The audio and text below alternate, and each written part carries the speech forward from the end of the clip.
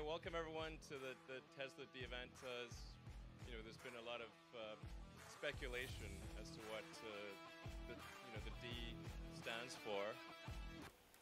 Okay, so still not talking to me. Okay, your call. I mean, I give you a high five. I try to shake your hand. Don't deal, don't deal. Come on, man. Help me out. We're gonna check here the stocks and see how they evolve through the day. Okay, part two of today. Tesla having a bad day is going down. And we can see that right here, -2 started at +2 this morning. And then what saved our butt was Facebook, that went up 8%, and we sold Facebook. I didn't record that. It just happened very quickly. And ever since I sold it, obviously, it continued to go up. So that's it. That's the situation at the moment. Okay. Very hot in here. Not about Tesla. Tesla is not hot at all. 89 degrees in the shade. So, yeah, and no air. So, hey, what do you think? It's very hot in here. So, going back to Tesla, as you can see, yesterday we set this support line or this limiting line for us. We said if we go under, we'll try to sell some shares, but we were too slow again, and we didn't put the stop loss, and now we are deep under, and we don't really want to sell at this moment. We need to see a bit more of a bigger picture, what's happening.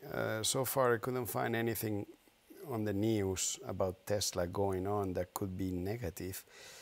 I only find positive things, and well, it might just jump back. We can see the RSI and see if it's touching again. No, now the RSI, it's far from the bottom, which is not good, because if it would be at the bottom, normally it would trigger some investors to buy, and that would create more demand, and that would make the price to go up.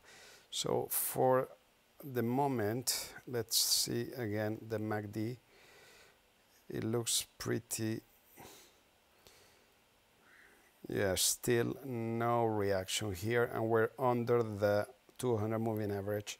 We are trying to get closer, so that's something I like, although I continue to see lower bottoms here, which I think I'm going to set an order to sell some of the shares at a loss, and then we'll try to recover that if there's a turnaround. Okay, and here we are, and we are gonna buy, and we're gonna sell some of the shares at the moment. Well, it looks like it's gonna recover right now, but just because it's gonna cross, but to